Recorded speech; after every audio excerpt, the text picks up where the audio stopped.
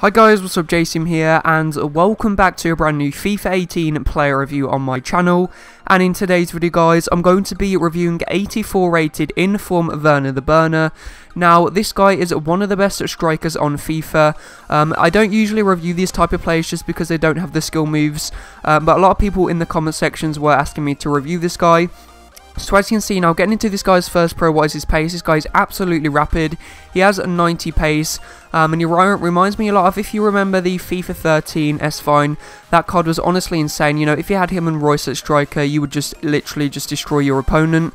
This card reminds me a lot of that, you know, just really fast. Doesn't really have the skill moves, what is one of his cons, only having 3-star skill moves, but you don't really need the skill moves when this card is just as good as it is. So the next pro I got from this card was his finishing. Now this guy just finishes from basically anywhere in the box.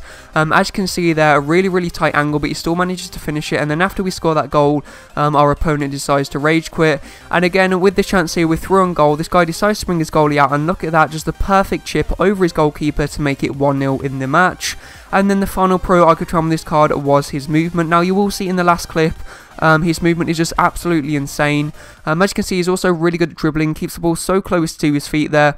What I'd recommend to do is do the LT-RT dribbling, because this guy is just a dream for performing that.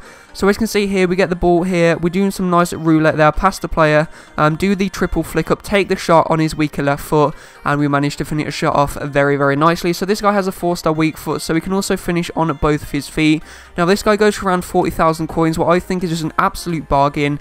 I might even invest in a few of these cards just because he's so good and so cheap. I could easily see this card going up to around 60 to 80,000 coins, you know, once people start to realise how good this card actually is. So in the next chance here, as you can see, we do a nice body feint there, to a ball roll, to a drag back, do a nice roulette, and then do another ball roll, to another drag back, run to the outside of the box, take the fake shot, and again, just from that really tight angle, he has such high finishing, he's still able to finish it.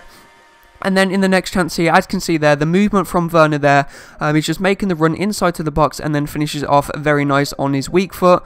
So guys, this has been the review. If you have enjoyed it, don't forget to leave a like and subscribe to my channel. Thanks for watching, and see you next time.